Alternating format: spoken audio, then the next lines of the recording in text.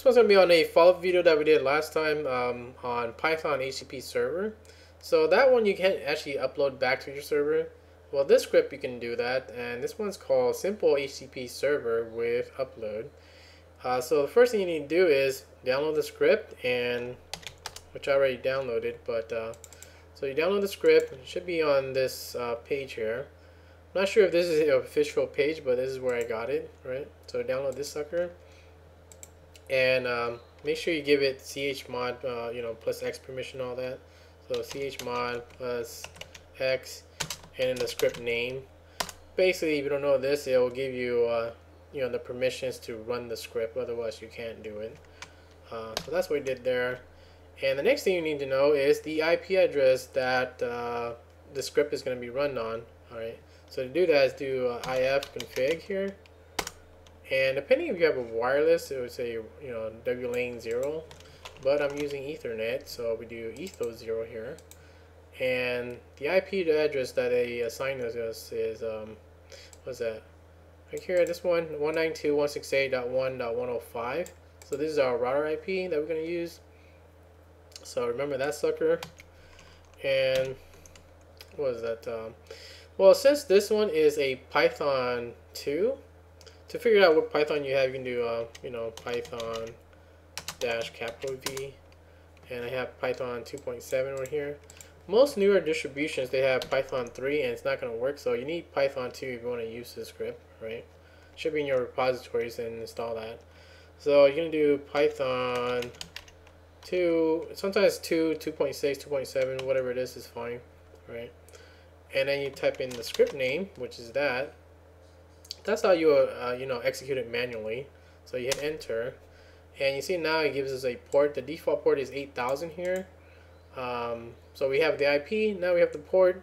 That's all we need to know. And all you gotta do is here is 192.168.1.105 that we had before, and then colon 8000 was the port. And there you go. This is our server, right, that we can access our files. So these are some of the files that you saw earlier in our server. And if you want to download it, you can download it by right click on any of these suckers and save as, or if you click on them, depending on what it is, it'll actually allow you to keep it or discard it. If it's a simple text files or a script or something like that, those are just just run it into your browser, because your browser can understand those. Same thing with images, your browser can understand those. So that's it for that. Now as far as for uploading, you just choose the file here, and let's say we go back to public, and what do we have in here? Not public, let's go to pictures or something. Right, and just pick one, open, and then hit upload. So there you go, click back, and now you have that Brazil football fan, whatever. There we go. That is the picture that's uploaded. Simple as that. Now, as far as changing the directory that you want to display it from, since by default it'll use your let me see. Let me cancel out of this. What the fuck? There we go. By default, it will actually just if you're in your temp folder here, that's going to be your root folder, in here. So that's why you see all the files that we have in here. Is the exact same that is serving. If you want to change folders on here, I probably recommend you make a function or an alias with this. So I'll show you how to do that right now here. Most people are running bash, so we do a bash rc here. Just change that. So you do, let's say we use nano for this. How about that? And then you do dot bash rc. And at the bottom or something, let's go to the bottom. I already have one up right here, but basically this one is just called the name of it I give it to it is HTTP server here, and I'm using Python 2.7. If you have like a 2.6 or something like that, you might have to use that, so change that around.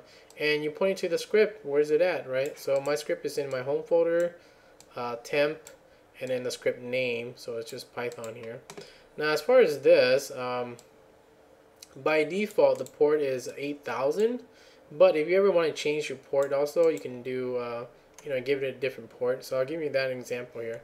But after you copy and paste this here, I'll give you in the link description or whatever, right? Just do a Control O, Enter, Control X, get out of Nano, and make sure you have to run Bash again. So to reload our Bash RC. So that's pretty much it for that. So normally, if you would want to change port, you would do what was that? I think we did it before here.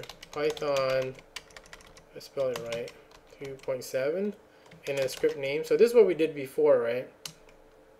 And that one will give us a port. Was that 8,000 here? If you ever want to change ports, you do the same thing. It's just that you give it like a, what was that, 97,000 or something like that? Or not 97, 9,700 I mean. And then you hit enter, and now they have a different port. So all you gotta do here, if you reload this, it's not gonna work anymore. So you want to change the port to 9700 here, and there you go. That's their new port. Now, as far as that's running it manually from that location of that script. But now that we have a a function, we can go to a different location. So let's say we go into our music folder, music and albums, right? So this is my music here, and if I want to run that in here, our function was called HTTP server, right? And you hit enter, and this one will be 8,000 here. So let's go back to that one, 8,000.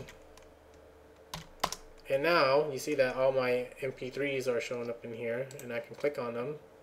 Hopefully. What is this one here? Is that slow?